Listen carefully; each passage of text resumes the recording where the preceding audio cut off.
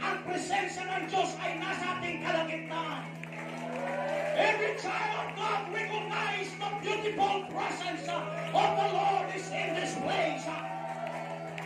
Hindi ba natin itaas ang ating mga kamay patungo sa kalangitan and lift up our voices unto the Lord and magnify the Lord. Come on! Kalimutan mo muna mga kapatid ang katabi mo. Just love the Lord. Just magnify the name of the Lord. Everybody shout hallelujah. Come on, that is the highest praise. Everybody shout hallelujah. In the name of Jesus, in the name of Jesus.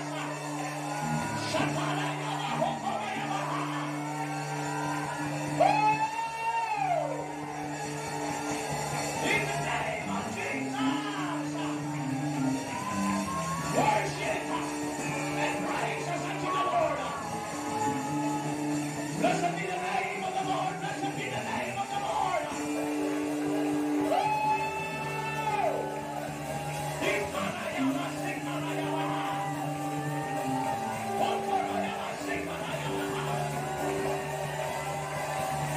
In the name of Jesus. Yes. Fill this place with your glory, Lord. Fill this place with your glory. Let your voices be heard. Sige, sumigaw sa Panginoon. Meron kang kalayaan. Let's magnify the name of the Lord. The presence of the Lord is here right now. In the name of Jesus. Glory. Hallelujah, hallelujah, hallelujah. Hallelujah, hallelujah, hallelujah. Psalms 22 verse 3. That God inhabits the praises of His people. Can I tell you, mga kapatid, if there was no other reason to praise God, hindi sapat kung ano man dahilan, mga kapatid, when we praise the name of the Lord. Ang katotohanan, mga kapatid, kapag sinamba natin ang Panginoon, ang Diyos ay magpapakita ang kanyang presensya sa kalagitnaan. Nasa kalagitnaan natin siya, mga kapatid. 2 Corinthians chapter 3 verse 17, where the Spirit of the Lord is, there is liberty. Kung nasaan ang Espiritu ng Panginoon, mayroon kalayaang magsamba sa Panginoon. Ramdam ba ninyo ang kalayaan na magsamba? Walang pipigil sa iyo sa pagpalakpak. Walang pipigil sa iyo sa pagsigaw.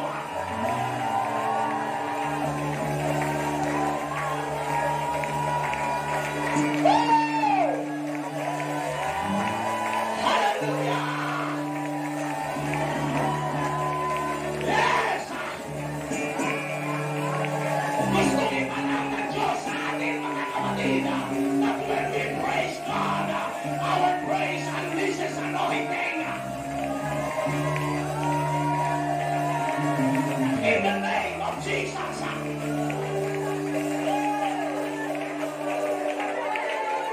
The Bible wants us to know that when we praise God, our praise unleashes anointing. Our praises unleashes power.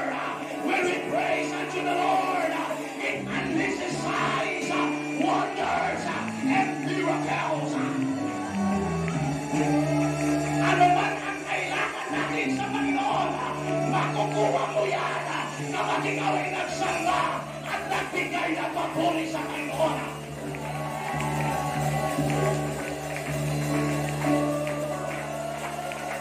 Ano man ang kailangan mo ngayong umaga, mga kapatid, ano man kailangan mo sa pamilya, kailangan mo sa finances, kailangan mo sa iyong bahay, kailangan mo sa iyong dalawang mag-asawa, ang kailangan mo sa iyong katawan, whatever you need, mga kapatid, kapatid, when you praise us unto the Lord, I got to tell you, makukuha mo ito when you praise the name of Jesus.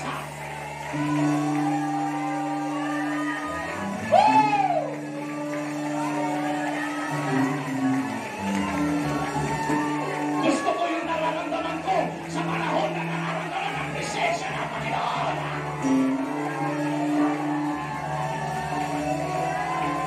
It is the presence of the Lord. I like what I feel this morning.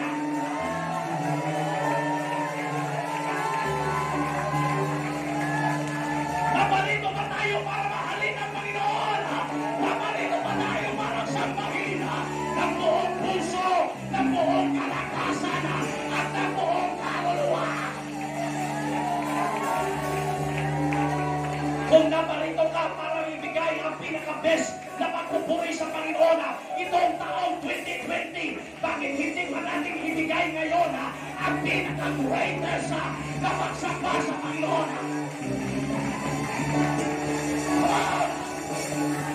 In the name of Jesus.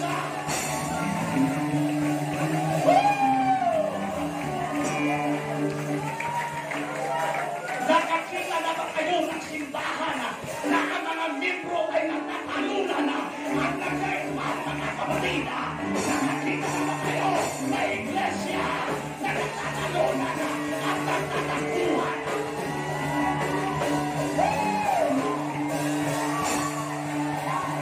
Hindi ka tumalon, hindi ka tumakbo, hindi ka sumingaw.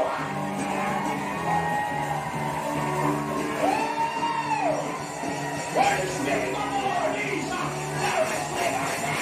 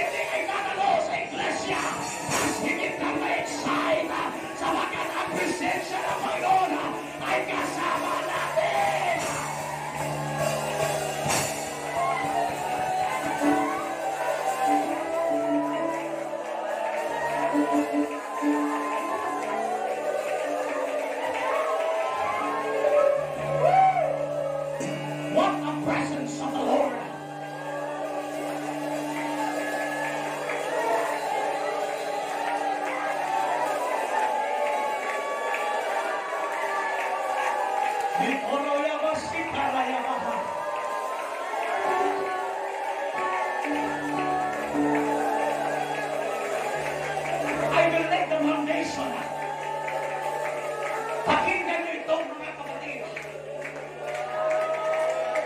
Ang libro ng Psalms ay nagsasabi, mga kapatid, patungkol sa pagsamba at pagpupuri sa Panginoon. There are 9 ways to praise God. 3 involve your hands. You can clap your hands, you can lift your hands, and you can play skillfully. And the 3 involve your mouth. The Bible says you need to tell His goodness, sing about it, and the Bible says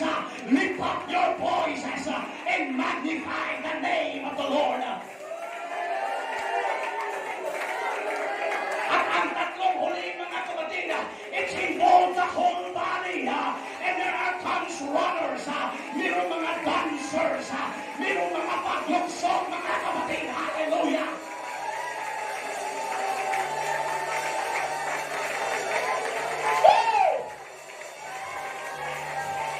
The book of Psalms, it talks about dancing before the Lord. In the book of Psalms, it talks about lying prostrate the floor before God. Wala kong pakialam kung anong ginagawa ninyo. I don't care if you use your hands, your mouth, and your whole body. But when we come into the presence of God, go it. Gawin mo na dapat sa pagsamba sa pagdaman ng presensya ng Panginoon. In the name of Jesus.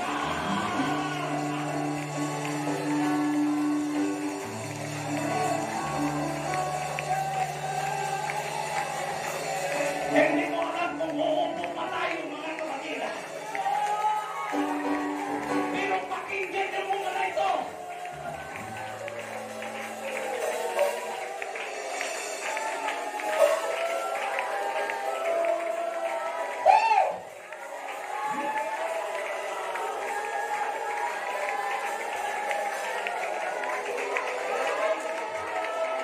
Listen, I will lay the foundation. Merong 10 kitongin mga kapatid na nasa daraanan na ang Panginoon ay dadaan mga kapatid.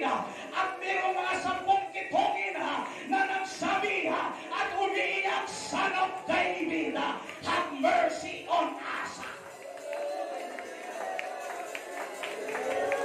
Nung tumawag ang 10 mga merong leprosy, mga kapatid, ang Panginoon ay lumiyon sa mga 10 kitongin. Ang sabi ng Panginoon, mga kapatid, sa 10 ito, anong gusto kong gawin sa inyo?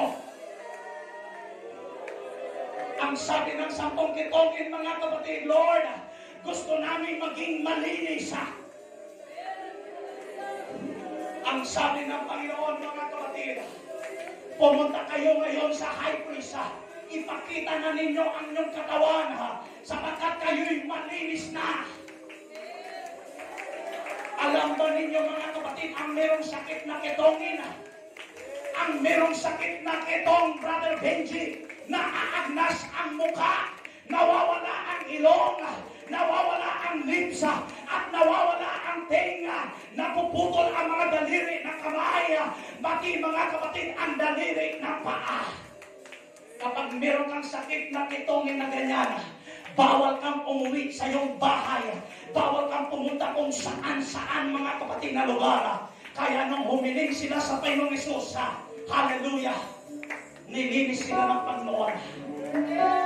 But wait, ang sabi ng Panginoon sa 10, pumunta na kayo ngayon sa pari para ipakita na kayo ay malinis na wala ng kitongin. Pero ang 10 yan, mga kapatid, kulang ang kanilang tenga, wala ang kanilang ilong, wala ang kanilang bakbak, mga kapatid, wala ang kanilang putol, ang kanilang mga kamay, ang kanilang mga paa, pero malinis na sila. Habang papunta sila, mga kapatid, upang ipakita ang kanilang sarili sa pari, ang pari ang magsasabi kung sila ay magaling na at uuwi na sila sa kanyang-kanyang tahanan at pamilya nila.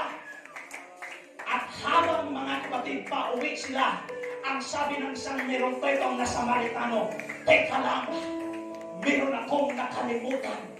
Ang sabi ng isa, ano bang nakalimutan mo? Tara na, pumunta na tayo doon sa pari para makauwi na tayo. Sabi mga kapatid, no, meron akong nakalimutan na gawin. At ang sabi niya, mauna na kayong pumunta doon mga kapatid sa pari. Sabi niya, sapagkat meron pa akong gagawin.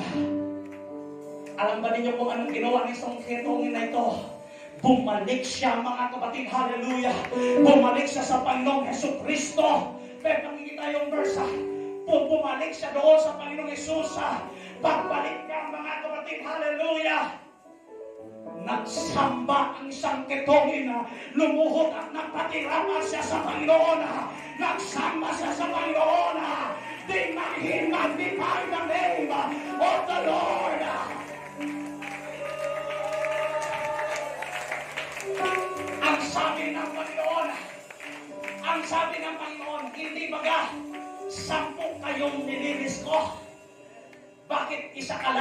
bumalik. Hindi natin alam bakit hindi bumalik ang 9. Pero yung isa bumalik para magsamba sa Panginoon. Sapagkat alam niya, mga kapatid, wala pa siyang tenga, wala siyang ilong, wala siyang bakbak, mga kapatid. Pupot ang mga daliri ng kanyang kamay. Ang sabi ng Panginoon sa kanya, dahil sa iyong pananampalataya, dahil sa iyong pagsamba, ikaw, ang sabi niya, ay mabubuo ang pagkinakatawan mo.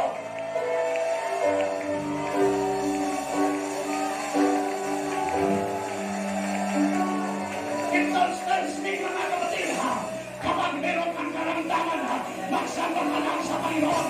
Kung meron kang pagkukulang, magsamba ka lang sa Panginoon. And God will help you. In the name of Jesus.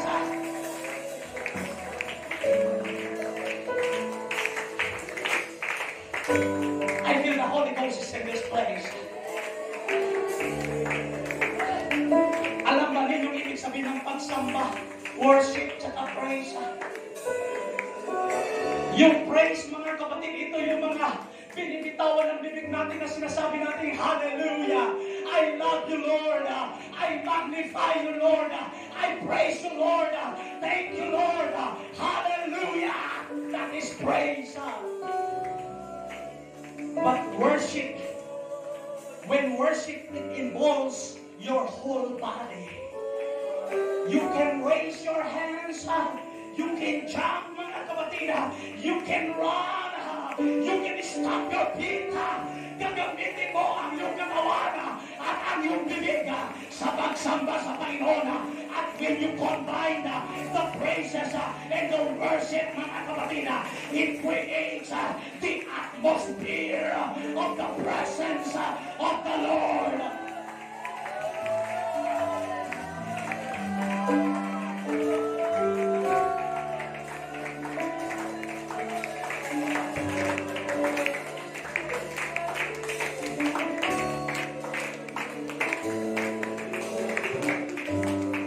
There is a pastor na mag-preach, mga kapatid, sa NAYC, North American Youth Congress. The young people, mga kapatid, ay nagsasamba sila sa Panginoon. Wala pang tumatayo na lingkod ng Panginoon sa pulpit, mga kapatid. 37,000 ang mga present doon sa stadium, mga kapatid. They worship, they praises unto the Lord. Hanggang kumikilos, mga kapatid, ang presensya ng Panginoon. At mayroong isang senior pastor, mga kapatid, na tumayo bigla doon sa taas ng stage. Ang senior pastor na ito ay meron siyang tumor, mga kapatid, na nakabitin dito sa kanyang tenga. Pero dahil sa pagsamba ng mga tao na nandun sa lugar, mga kapatid, ang sabi ng report, ang pastor na merong tumor sa kanyang tenga, mga kapatid, nahulog ang tumor sa flora. At ang sabi, ang merong cancer na ito ay pinagaling instant na Panginoon. Hindi ba natin sabahin ang Panginoon? Hindi ba natin sabahin ang Panginoon?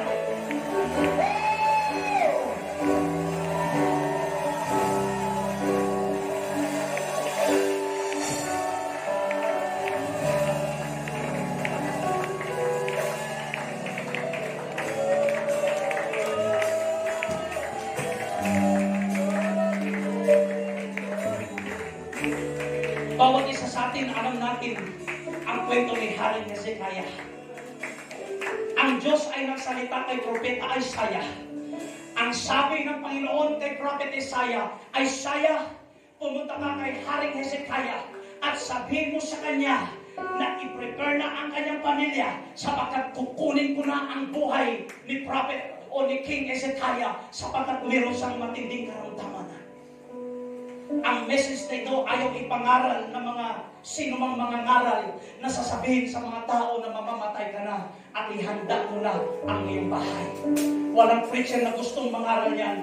Pero sa Isaiah, dahil utos mga kapatid ng Panginoon, ay pumunta siya mga kapatid kay Haring Hezekiah sa kanyang mismong bahay mga kapatid, sa kanyang palasyo, doon sa higaan ng hari mga kapatid, kung saan nakahiga na malapit ng mamataya. Ang sabi ni Prophet Isaiah, King, hindi ako naparito para sabihin kung ikaw ay pagagalingin ng Panginoon.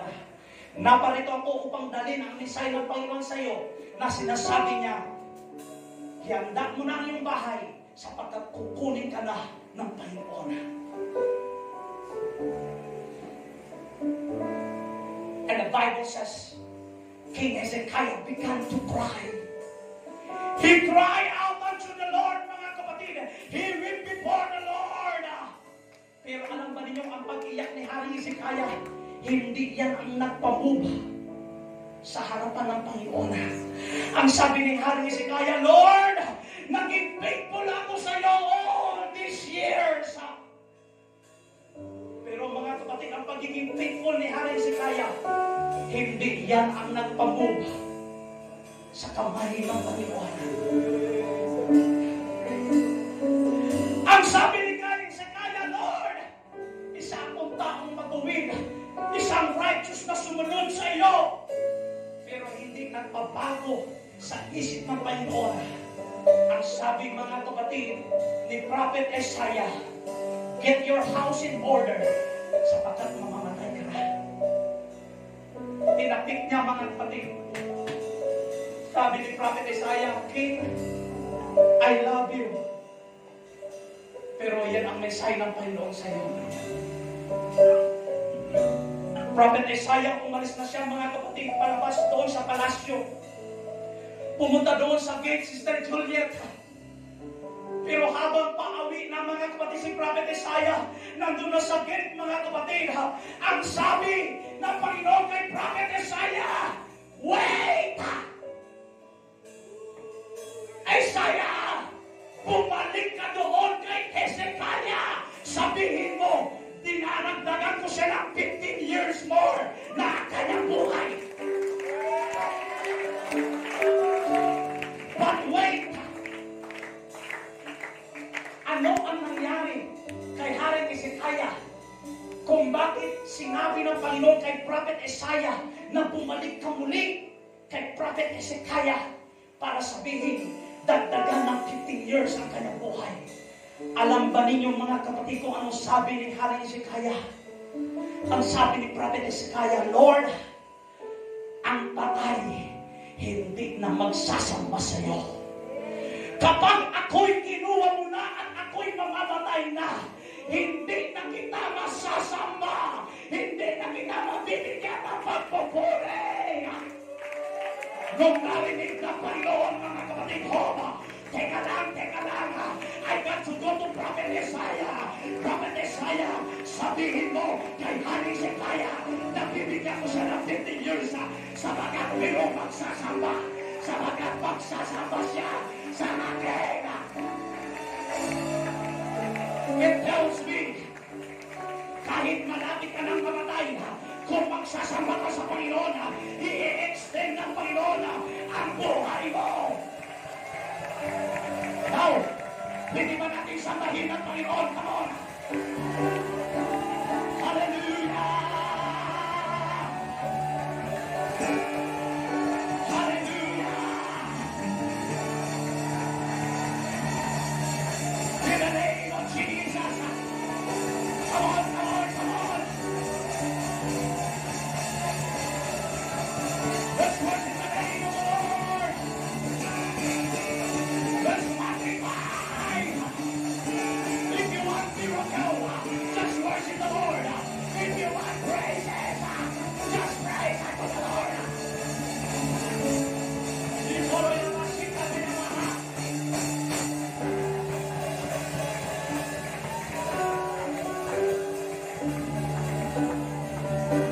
worship you. We worship you. We worship you. Hallelujah. sa mga kumikilos sa Panginoon sa kalagitnaan. Hallelujah.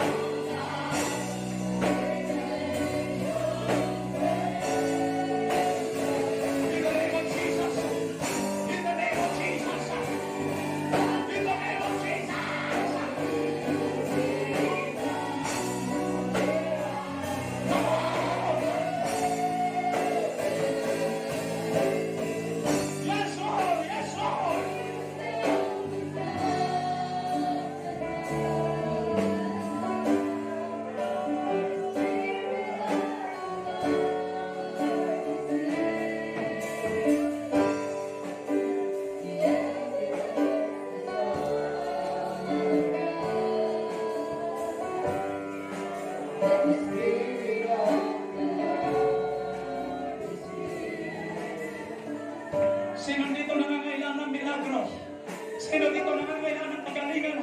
Pwede kang lumapit sa harapan, mga kapatid, ha? Come on! Come to the altar of the Lord, ha? Huwag mo na pipigilan ang sarili mo sa mga kumikilos na ang Panginoon.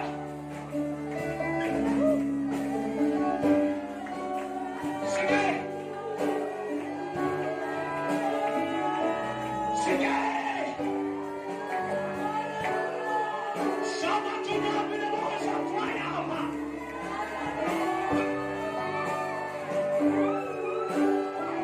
Huwag ka na magpigil!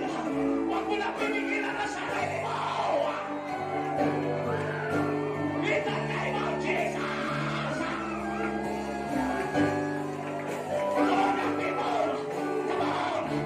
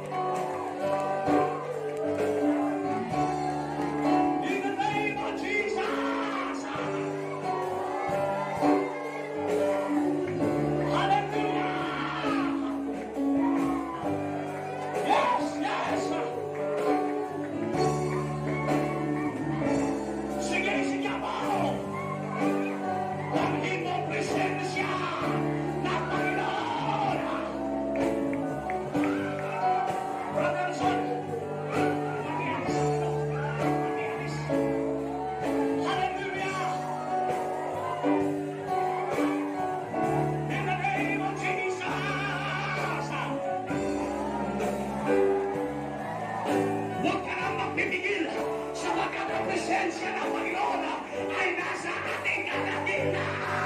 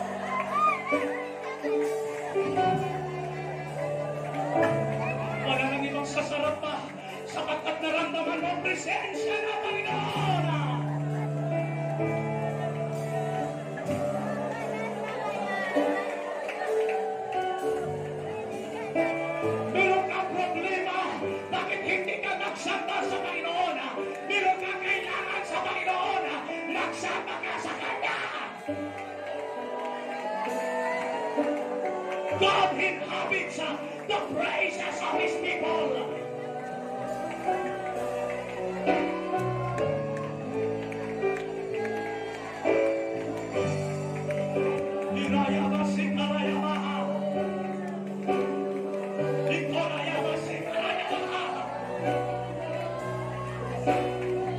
In the name of Jesus, receive your miracles. In the name of Jesus, receive your healings.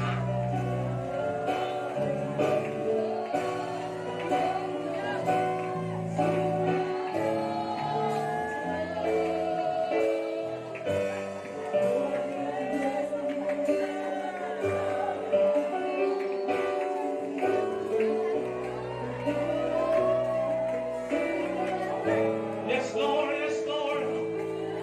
Yes, Lord, yes, Lord. Yes, Lord.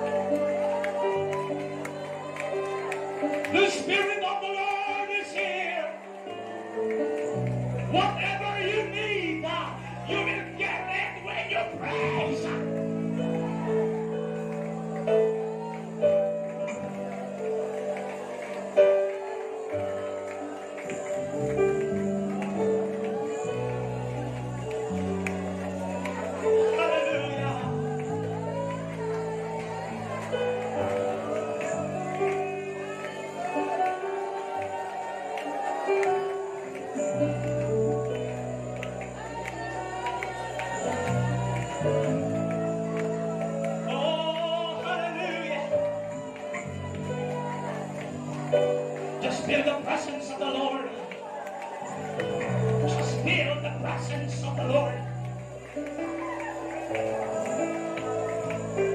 Mananahan ang Diyos sa pagsamba ng kanyang mga anak.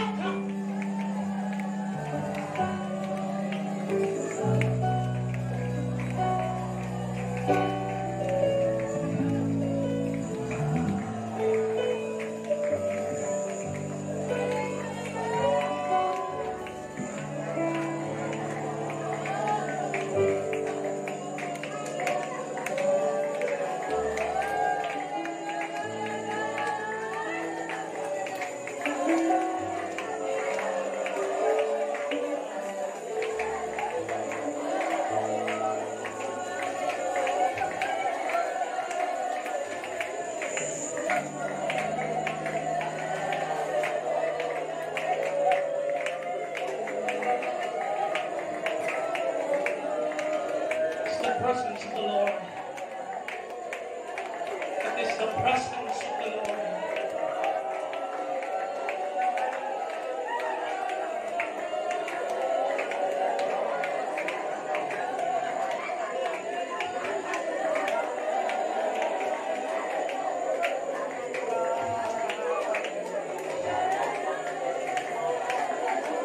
Yes, Lord, yes, Lord, yes.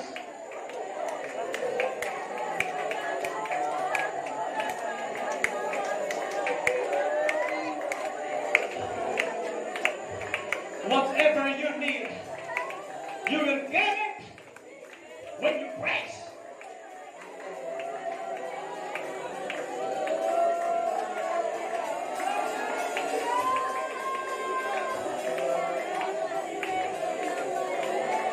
Meron ka bang matinding karamdaman kapag ikaw ay nagsamba sa hari ng mga hari?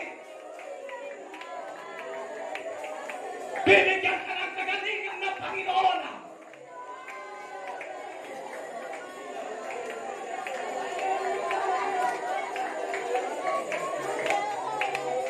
Why don't you try it?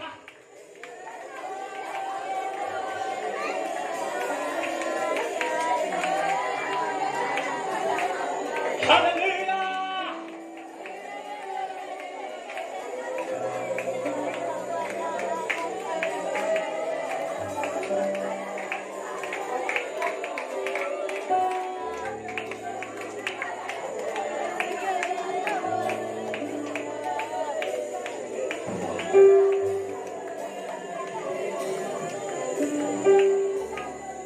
In the name of Jesus, in the name of Jesus. Hallelujah, hallelujah, hallelujah. In the name of Jesus, in the name of Jesus.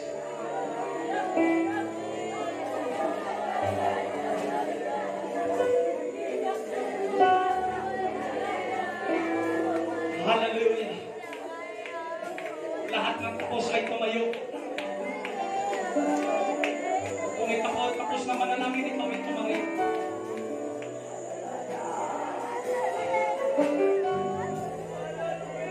Listen to this.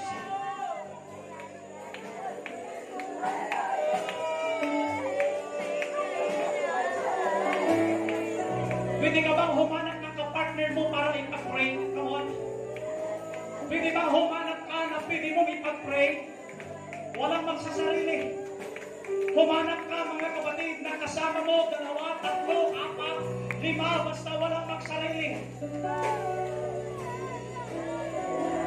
Sige. Maghanap ka ng kasama mo na ipag-pray. Pwedeng 3, pwedeng 2, basta wag lang mag-isa. Pakinggan ninyo ito mga kapatid.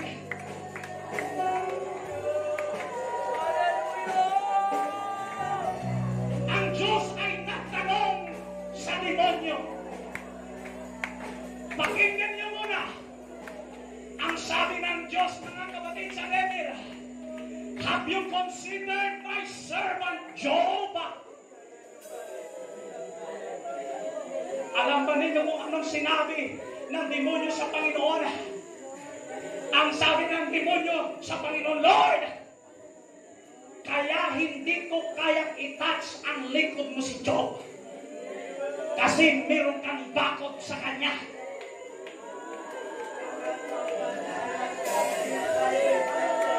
Kung ipag-pray mo ang iyong katabi, ang iyong kasama, at babakuran ka ng Panginoon, sa palagay ko, walang evil spirit, walang taong pwedeng mag-influensya sa iyo, mga kapatid. Can we pray for the heads of the Lord? Come on, ipag-pray mo yung kasama, ipag-pray mo yung katabi, upang bakuran ng Panginoon, katulad ng pagbakot ng Panginoon kay Job.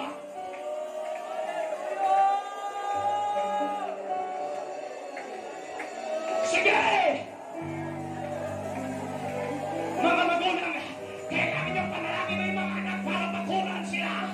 Mga asawa, lalaki at babae, you need to pray para bakuran ang yung mga asawa.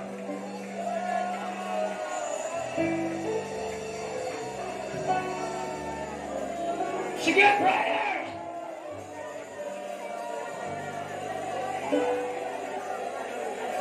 The heads of the Lord is in you. The heads of the Lord is around with you. Come on! Kailangan niya ng kalakasan. Kailangan niya ng milagro mo. Kailangan mga kapatid na panalangin mo. Just pray for one another. Come on, don't be shy.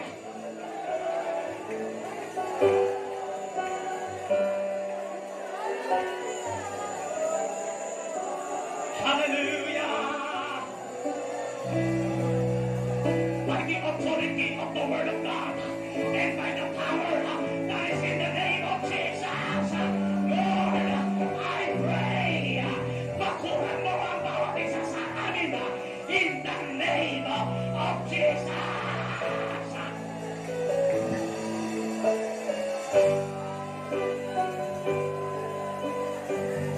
Yes, yes, yes.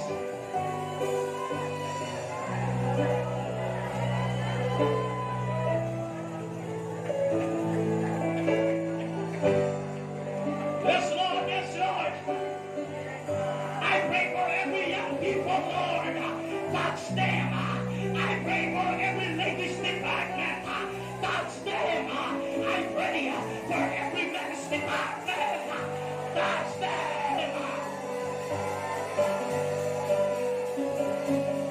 Let your umbrella of protection surround them. Yes, Lord. Yes, Lord. Yes, Lord.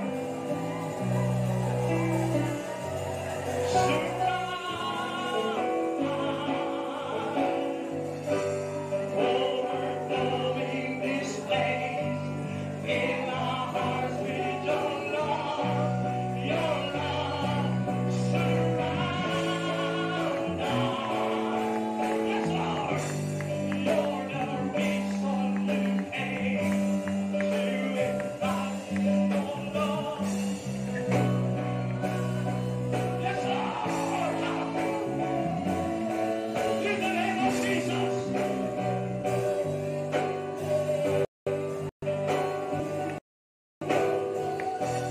Yes, Lord, in the name of Jesus.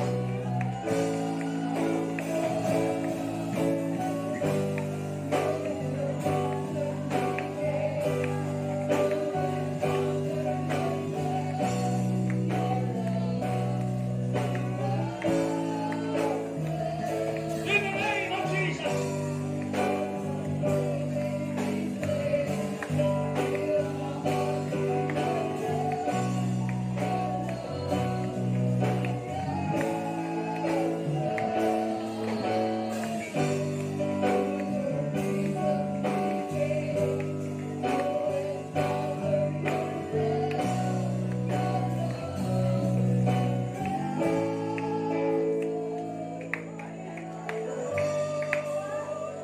Bago tayo uuwi, mga kapatid,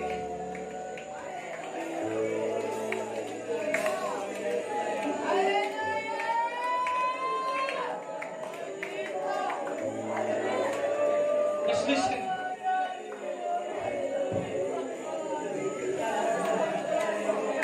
Before we will leave,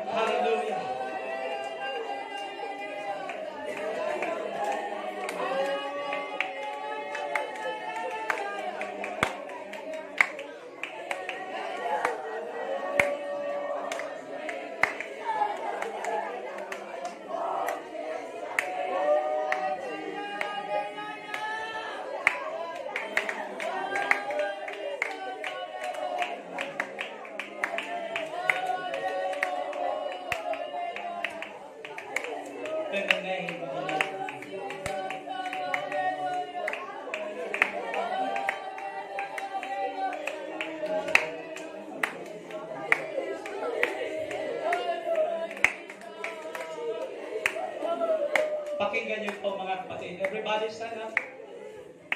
Can everybody stand up? Listen to this before we will leave. At North American Youth Congress, pagkatapos po nila mag-pray sa mga may sakit, pagkatapos pong gumawa ng milagro ang Panginoon sa pagsamba nila, there were 10,000 of thousands just got a miracle. Nakuha po nila yun sa pagsamba nila sa Panginoon. This pastor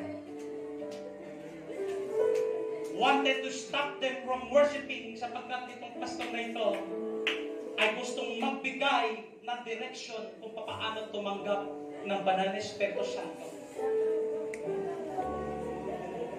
While this pastor trying to stop so he could give direction for people to get the Holy Ghost, ang sabi ng pastor na ito, let me have your attention please. Ang attendance ay 37,000. Gusto niya magbigay ng direction kung paano tumanggap ng Banal na Espiritu Santo. Sa kalagitnaan mga kapatid ng 37,000 na nagsasamba sa Panginoon, ang sabi ng pastor natin, let me have your attention please. Lahat mga kapatid ay tumigil except sa 30 or 40 na tao na nagtuloy-tuloy mga kapatid na nagsasamba sa Panginoon. Ang sabi ng pastor natin, let me have your attention please. 10 beses sinabi ng pastor na ito. Pero itong 30 or 40 na katao, hindi sila tumigil sa pagsamba. Dahil nagsawa itong pastor na ito, mga kapatid, hinayaan na lang niya na magsamba itong 30 na katao, mga kapatid. And this pastor gave them a direction on how to receive the Holy Ghost. At ang sabi ng report, there are thousands receiving the Holy Ghost. Hold on. Pagkatapos ng Youth Congress, itong pastor, mga kapatid, ay nakatanggap ng tawag sa pastor ng 30 to 40 na young people na hindi tumigil sa pagsamba. Ang sabi, mga kapatid, ng pastor ng 30 katao na ito, ang sabi, mga kapatid, sabi ng pastor na ito, yung mga 30 na young people of 40 na hindi tumigil sa pagsamba, mga membro ko yun, mga anak ko yun. Ang sabi mga kapatid ng pastor, okay, don't worry, wala na sa akin yun. Ang sabi ng pastor, hindi ko kailangan mag-apologize sa iyo, pero ipapaintindi ko ang sabi ng pastor ng mga 30. Ang sabi ng pastor, mga kapatid, let me tell you why. Sabi niya, isa doon sa babae na anak ko, ay isinilang siyang, sabi niya, nabingi. And now, she is 15 years old. At sa kalagitnaan ng pagpupuri nila, ang ipinanganak na bingi, ang sabi niya, nakakarinig ako! Nakakarinig ako! Hindi siya tumigil sa pagsamba ng Panginoon. Sapagkat simula ng bata siya, mga kapatid, isinilang siyang bingi. At sa pagsamba lamang ng sa Panginoon, mga kapatid, siya ay nakatanggap ng milagro sa pagsamba lamang sa Panginoon.